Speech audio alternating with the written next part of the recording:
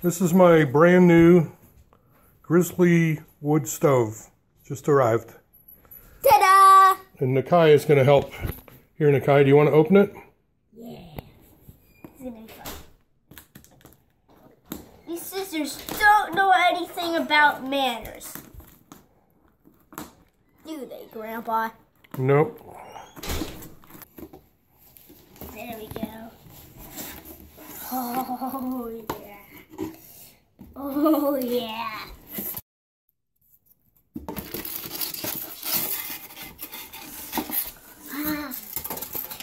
Here, you want to hold the camera? I'll pull it out. I'm his grandson, by the way. Here, hold the camera and I'll pull it out. Okay. That's awesome. Cool thing, Gramps. Are we going to put this on YouTube? Yeah. Nice. Cool. There it is. Ooh. Ooh, red. I like red. Here it is sitting in its new home.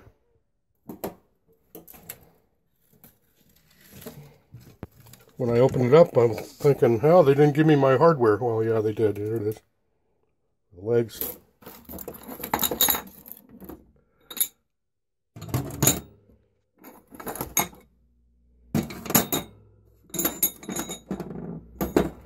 Here are the legs. And the hardware to put them on is right here. There are two vents. There's one here. The back vent. And the front vent up here. Let's take a peek inside.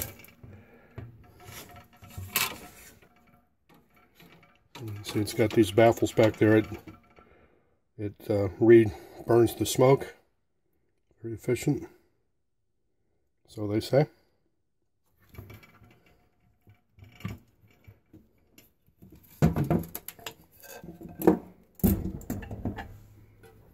Look inside here. I'm in Southern Oregon and it's still fire season, so I cannot crank this thing up, not safely. I have to wait a month or so when it starts raining. Back here, you can see there's some mounting hardware, and I haven't really figured out how I'm going to mount this thing yet. You can see there's a hole at the bottom of these legs. That's bright. Right here. So I'll probably use that. So I put down a piece of cardboard here and put the guy where I want it to be. Put the bolts on the bottom. That's going to bolt it in and push down real hard. So that's going to make 4 holes on the cardboard exactly where they line up that need to be drilled in my counter here.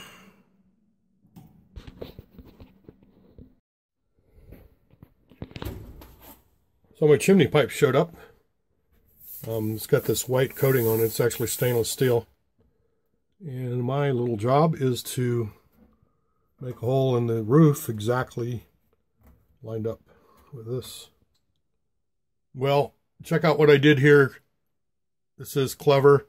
It's clever. Come on, you got to admit it. So what I did is I want to figure out exactly, you know, where this would hit the ceiling up here, which is also the roof. So I can drill a hole with my hole saw, and it's going to be exactly lined up with this because I've already got it bolted into the counter there, see? So I really don't want to have to adjust that. I just want it to work. Anyway, I was going to take a piece of construction paper and wrap it around and then kind of slide it up and then draw, you know, a circle around that. But I suddenly realized this glass fits the chimney exactly, and I had a beer can sitting next to the glass, and I just put water in the glass and the beer can floated up. I was like, yeah, and I stuck it on here, and now see, it made the perfect adjustable thing, so it just extends the chimney here, and so that the beer can is hitting against up there in exactly the spot where I would want it to be if the beer can was going through the roof. So I just marked lines, and I think it's going to be close enough on either side of it. I didn't measure, I just kind of eyeballed it, but I think it's close enough. And yeah, we'll find out. I mean, also theoretically, well, more than theoretically, in actuality, this should be an oval, because the roof is, you know, is not level with the floor. So it should actually be a slight oval to compensate for that. And the other reality is, I don't believe this is like 3 1/4. I don't even think there's a hole saw that size. So the hole saw is probably going to have to be 3 1/2. I mean, there might be, but even so, I need to leave a little leeway. And then I will be caulking that with high temperature silicone. And then I've got a roof jack for the top. And then this stovepipe comes from the manufacturer of the stove. And the roof jack that I'm using was recommended by the manufacturer of the stove. I drilled a 1/4 inch pilot hole, same as the pilot hole for the hole saw. I'm going to go upstairs and cut it from up top. You know what I'm doing right now? I'm hoping that hole's in the right place. That's what I'm doing right now. Let's go find out. Here it is, kind of tacked into place. Still got to do the, I've got a piece that goes here, and the roof jack goes up top there.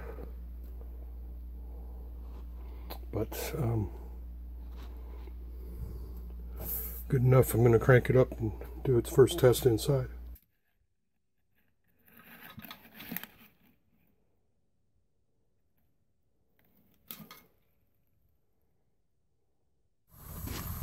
And as you can maybe see, maybe not, I think it's showing up. Anyway, once it gets really hot, it kind of reburns the smoke. It's kind of gasifying. So the flames are coming from the bottom, from the wood, but also down from the top as it reburns some of the smoke that's coming off. The weird thing about this, I heated with wood. I had a house with nothing but wood heat for about 15 years. And then since then I had a house with both heat and wood heat and electric. So I've had quite a bit of experience. But I'm used to a large wood heater where, you know, you normally I don't even have to split the wood, or didn't used to, because, you know, you could fit these huge oak rounds that I could barely lift. They would push them through the door onto a hotbed of coals. And this one is quite different. Stuff that I'm used to thinking of as basically as kindling with the larger wood stove is, and it passes for righteous logs.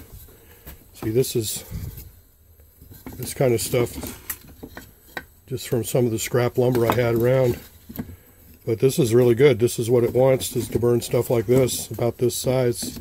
Even this one's a little big.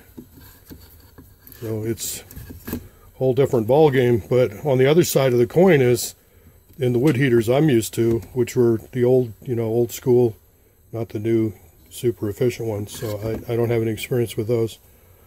But the heaters I'm used to would burn this up, you know, in about 2.5 minutes. Whereas in this thing, something about like that's going to last, you know, half an hour maybe or more. So it's getting a little used to, it's taking a little getting used to. But so far I like it. It's really kicking out a lot of heat in here. I've got the vent open, so most of them, an awful lot of the heat is escaping.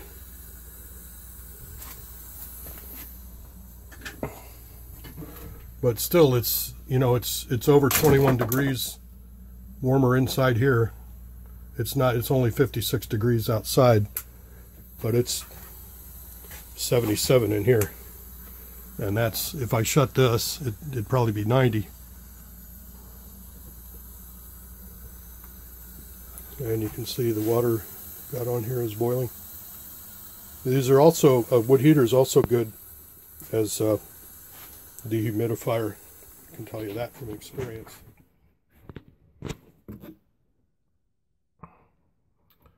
So I got this little piece of sheet metal, this little strip, and just wrapped it around there, and that's being held in by spring action at the moment.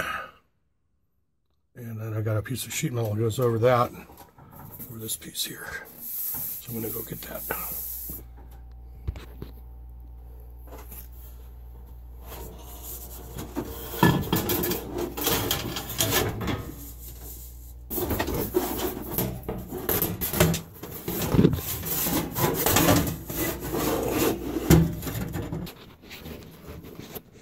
See how it kind of goes up there like that. And here's what this looks like finished.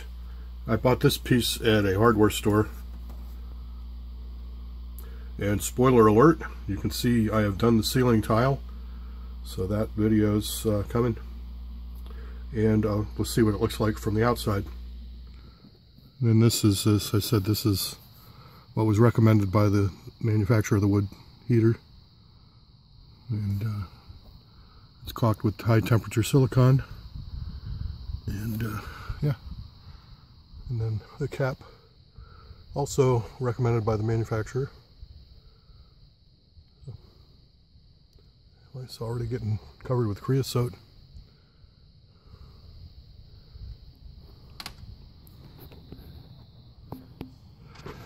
And so ends another adventure in the long saga. Hey, y'all have a good one. Thanks for watching, and catch you next time later.